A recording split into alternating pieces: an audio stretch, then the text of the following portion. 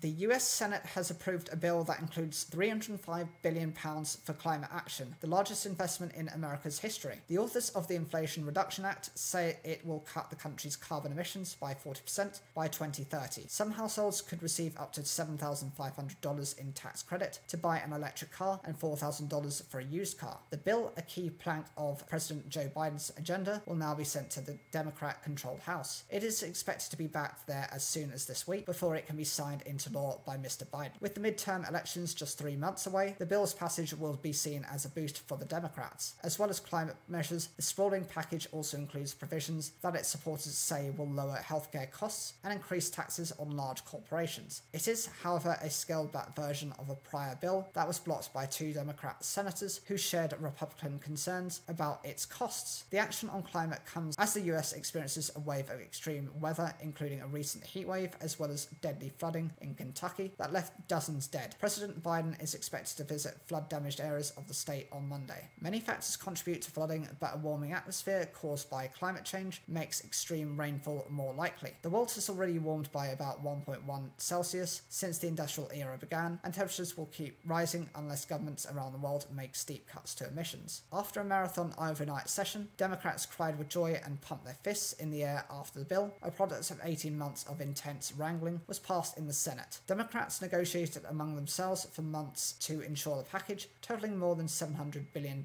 received the support of every one of the party's 50 senators, which it required alongside Vice President Kamala Harris's tie-breaking vote to pass the Senate. The resulting compromise is a significantly scaled-down version of a far more expensive measure that many Democrats had hoped to approve last year. Democratic Senate Majority Leader Chuck Schumer said after more than a year of hard work, the Senate is making history. To Americans who've lost faith that Congress can do big things, this bill is for you. Senator Brian Schatz, a Democrat from Hawaii, reportedly cried tears of joy as he left the chamber. "Now I can look my kid in the eye and say we're really doing something about the climate," he said, according to the New York Times. Some Republicans have said they will try to stall or block the progress of the bill, which also includes £64 billion for healthcare. Florida's Republican Senator Marco Rubio argued the bill was out of touch as it did not help to lower prices for working people or keep criminals in jail, things working people in this country care about. On Saturday, Congress debated a revised version of the bill. After compromises on the more ambitious original plan were agreed with 2 Democratic holdouts, Senators